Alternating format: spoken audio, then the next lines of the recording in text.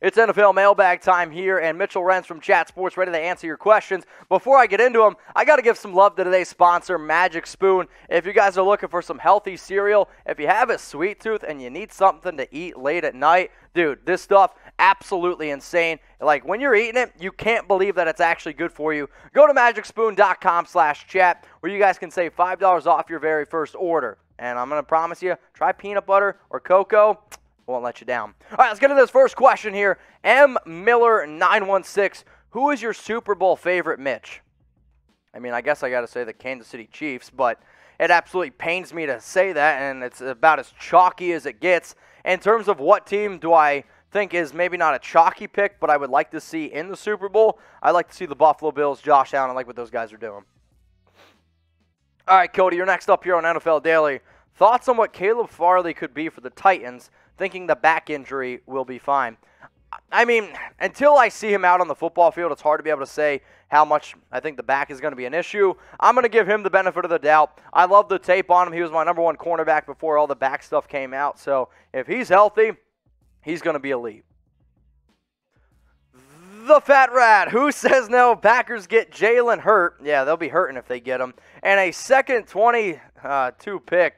Eagles get Aaron Rodgers. I mean, come on, man. Like, Jalen Hurts and a second-round pick for Aaron Rodgers. No. I mean, there's just nothing. That's just absolutely no. No. The Green Bay Packers hang up the phone. They laugh at you. If you're going to give me Jalen Hurts and you're getting Aaron Rodgers, you better throw in another 3-4 first-round picks because I don't want Jalen Hurts. He's probably, not even probably, he was rated my worst starting quarterback in the National Football League this year. If you haven't already, go ahead and smash that subscribe button. Let's get to 250K. The guys that were on our live NBA show the other night, they passed 248,000. Let's get to 250,000 subs. The more subs we get, the more videos we can launch. I know it's the offseason around the NFL, but we don't have any days off. This is how we pay the bills around here. And if you want to be able to keep the shows free, well, guess what? We need more subscribers. If you already subbed, take that link that y'all see below, youtube.com/chatsportstv, and send it to some friends. All right, Jordy Walsh, you're next up. Should Seattle extend Jamal Adams or Quandre Diggs or both? I guess it depends what you're going to pay Jamal Adams. Like, I don't think Jamal's a top 5 safety. He's a good player. He does what he does very well. But if he wants top-end money like a Justin Simmons, I'm going to go tell him to shove it personally. And then in terms of Quandre Diggs, another good player. But would I extend both? Probably not. It's like, how much money do you want to pay them? Diggs is an okay player. Adams is a very good player. But they're both going to be asking for a lot of money. The other issue is this. You are trying to win right now, and you are in your win-now mode. Plus, you gave up 2 first-round picks for Jamal Adams. But it's going to come down to money. But if Adams wants to get paid top dollar and if Diggs wants to get paid a lot, I'm probably going to go ahead and say no. All right, we got Z Buchu. Do you think the Rams should or will sign Golden Tate? Well, Tate did mention the Los Angeles Rams as being a potential team that he'd be interested in going to because of his old connection with Matthew Stafford. I mean, would he be able to fit on this roster? Yes, I do think so. The best Tate that I have seen is probably with him, with Matthew Stafford in his days with Detroit. It's really going to come down to, is he fully healthy? Is he fully invested? And can he not be a nuisance in the locker room? And can he be a good teammate? Because that has definitely been some of the issues with Golden Tate in the past. But if LA really believes that they need a receiver, if he's willing to sign a cheap contract, then sure, why not? All right, we got Whisper Slayer 800. Who will start in Raiders vs. Seahawks preseason? Derek Carr, Marcus Mariota, or Nathan Peterman? I'm not going to roll out Derek Carr personally. You know he's going to be your starting quarterback, so why not see what you got in Marcus Mariota? But also, why not see with what you got in Nathan Peterman because you don't want to injure Mariota. So I'll say a little bit of Mariota, a little bit of Peterman. We got Nick Fury 55. What impact would Xavien Howard have on the Seattle defense if Seattle decides to go all in on him? I mean, he would be a huge help, right? I mean, he's a top 5, top 10 cornerback in the National Football League. He would probably be their best defender. I don't know if that's a bit of a push. I love Poona Ford a lot. They're super underrated. I think Xavien Howard's better than Jamal Adams personally in terms of what he'd be able to bring to a team. The issue is with Howard is can he stay fully healthy?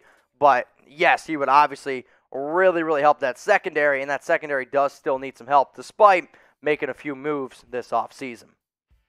If you guys haven't already heard of Magic Spoon, well, I need you to listen the heck up. We found unbelievable tasting cereal that, believe it or not, it's good for you. Ripley's, believe it or not, they called us up and they're like, have you heard about this Magic Spoon stuff? It's real. And we're like, yes, we have. 13 grams of protein, 4 grams of net carbs, 0 grams of sugar, and it's all available for you. How? At magicspoon.com/chat. Save $5 off your very first order. Maybe, just maybe, you didn't get your dad anything for Father's Day. Well, don't worry, I got your back. 4th of July is coming up. I plan on going to a pool party. I don't know about you. I don't look my best right now. If I want to be able to eat the food that I want, continue to eat sweets, and have a halfway decent look, well, guess what? You can go ahead and do all of that thanks to Magic Spoon. Unbelievable tasting flavors, because all the good cereal that we had growing up as a kid, let's face it, it is, to say it lightly, it's not good for you. Do you ever look at the back of a cereal box and you're like, what the heck is that ingredient? What is that ingredient? That ain't going to happen with Magic Spoon. All natural ingredients, no GMOs, and it's high-quality stuff. It's magicspoon.com/chat. If you want a recommendation on which my favorite flavors are, big fan of the Frosted, which I actually have right here on set. I'm in love with the cocoa over here. And if you love peanut butter, top-notch peanut butter flavors, it's magicspoon.com/chat. $5 off your very first order. We got Burnin' Spades. Shout out, y'all. Just asking, why have Twitter when we have Chat Sports? Also, who could Atlanta look to add to help with secondary and O-line thoughts? You get Twitter to talk to us a little bit more. Like, I can't talk to all y'all all the time on the show. That's why I tell people to DM me, because then we can talk about other things going on, right? In terms of who could Atlanta look at to add help in their secondary and their O-line thoughts? I mean, if they want to pay a lot of money, Stephon Gilmore could be out there. I actually said this earlier. Damon Arnett could be a player who was drafted in round 1, where it seems like the Raiders have already moved on from him. So if you want a cheaper player in the secondary, give the Raiders a 4th, 5th round pick. I think he's yours. And then on the offensive line, it really comes down to which positions you need. I still kind of find it hard to believe that Rick Wagner's still out there, even Trey Turner as a guard. But if you need a tackle, I'd probably go Wagner. If you need a guard, Trey Turner. Let's go to Jeremiah Robinson. Who will win Rookie of the Year? I mean, in terms of offensive, the chalky answer is Trevor Lawrence. On the defensive side of the football, I'll throw out a name like Jalen Phillips, because he actually has an opportunity to get a lot of sacks. You could also look at Merrick from the Raiders. He's going to have a big-time opportunity to get on the field a bunch. Usually, there's a top defensive guy taken. You didn't really have that too much this year. So, I'll say Jalen Phillips or Merrick. All right, we got a more blender. Who's the biggest threat to the Chiefs in the AFC West? If the Broncos make a trade for Rodgers or Watson, it's the Denver Broncos. As it stands right now, I'm still probably going to go with the Las Vegas Raiders, because it could come down to quarterback play. Derek Carr is better than Drew Lock and Teddy Bridgewater. I'll still take Derek Carr right now over Justin Herbert. If you were to ask me, better quarterback probably the next 5 years, then I'll go with Justin Herbert. But it's a good question, no doubt about it. I think all these teams could be very, very close to the exact same record. But who's the best team out of the 3 that you see on screen? Who is the biggest threat to the Chiefs in the AFC West? If you think it's the Denver Broncos, type B. Las Vegas Raiders, type R. Los Angeles Chargers, type C. We got Christian Navarro. You're next up here on NFL Daily. Make sure you use hashtag NFL or Super Chat. Is James White or Falk the better Belichick-era Patriot? I mean, it's a great question. I probably am going to go with James White for the simple fact of not that he doesn't have a lot of talent, that's not fair, but he fit great in his role with New England. He was a great pass-catching running back, and Folk might have actually had a little bit more talent. But White, I don't know if he should have won an MVP in the Super Bowl, but there's not many running backs that I say, like, man, that guy should have won an MVP. And I get because he's Tom Brady, he ended up winning it, but I might actually go James White, but both guys had unbelievable careers. What up, Lil Eden? Can Tannehill win MVP? He absolutely can. If the Tennessee Titans finish the number 1 seed in the AFC, that's really what's going to be able to propel him forward. But last season, 33 touchdowns, 7 INTs. The yards definitely need to go up, but if he can throw for like 4,200 yards, if he can get like 40 touchdowns, maybe bring the interceptions down a little bit, increase some of his rushing, which, like, if you think that those are crazy ideas, I get that they lost Corey Davis, but they also added this guy named Julio Jones. They also have Josh Reynolds now. Derrick Henry is always going to be the focal point of that offense, but MVP does usually go to a quarterback. So if Henry's numbers come down a little bit and Tannehill's go up a little bit, Hey, and if they finish number 1 in the AFC, I've seen crazier things happen. What up, Big Roo? Do you think the Vikings will trade for Stephon Gilmore? I don't really think it's going to be the Minnesota Vikings that pull it off. Do I think that he would help that defense? Yes, immensely. I'm a betting man. I think it's going to end up being the Arizona Cardinals. I just think that's the team who ended up losing Patrick Peterson. They've been very aggressive this offseason. They've definitely been in win-now mode. So, Vikings, no. I'm going to put my money on the Arizona Cardinals. All right, Jason_Joyner, you're next up. Should Seattle sign Todd Gurley? No, Todd Gurley is washed up, and it pains me to say that because just a few years ago, arguably the best running back in the National Football League, had one of the best years that we've seen in quite some time when he was with the Los Angeles Rams. I mean, I think he had, 30 total touchdowns. He was just bananas good. But last season, 195 carries, averaged 3.5 yards per carry. If you watch the tape, his touchdown numbers are still very impressive. But, man, he's lost a few steps. So, you have Chris Carson. You don't need another banged-up running back. Maybe you got to figure out what you got in Rashad Penny. But I'm going to respectfully say no on Todd Gurley going to Seattle. I don't know where Gurley's going to end up going, but maybe he ends up going somewhere else. But I don't think it's going to be Seattle. What up, Robert Bruce? Hello, Sam. Hello, Jeremy. Hello, Mitch. Thanks for the stream, Patriots. Still in need of a speedy wideout. Is there anyone out there, free agent-wise, available still, please? Free agent wide receivers that have a little bit of speed on them, like D.D. Westbrook's a halfway decent name. He's not a super speedster, but back in 2019, he had 60 catches. I believe 2019, 2018, both 60 catches. If you're looking for a speedster that you could probably get for cheap, he's not on the free agent market, but it's Bears wide receiver Anthony Miller. Really good athlete there, so that could definitely be someone to keep in mind. Let's go to Highlights Highlighter. Do you think the Dolphins should have taken DeAndre Swift instead of trading down in the 2020 draft? I mean, it's kind of hard to say. I don't know if Swift would have had as much success, honestly, with Miami that he did with Detroit, because he had so much success with Detroit because they had to check it down to him. So I like the question, but I think Swift's really happy where he's at right now. All right, y'all, if you didn't hear this story, Tom Brady called somebody a mother. Well, instead of saying the F word here at Chat Sports, we just say Tom.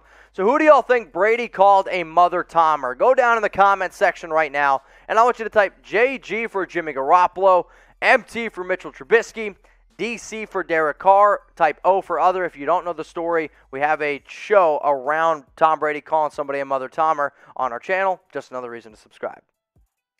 Now, so if you're calling me a mother Tomer in the comments because I didn't answer your question, you can go ahead, hit me up on IG at Mitchell Renz 365. More than happy to answer any of y'all's questions that happen. If for whatever reason I can't get to your question, you can always hit up producer Sam. He is at Sam Brown CS on Twitter as well. So we always check our DMs. We try to answer as many as humanly possible because we get it. Chat Sports, we're interactive, but we also want to be able to go above and beyond. So we check our DMs, answer your questions. If you also just want to tell me what's going on in your life, happy to help.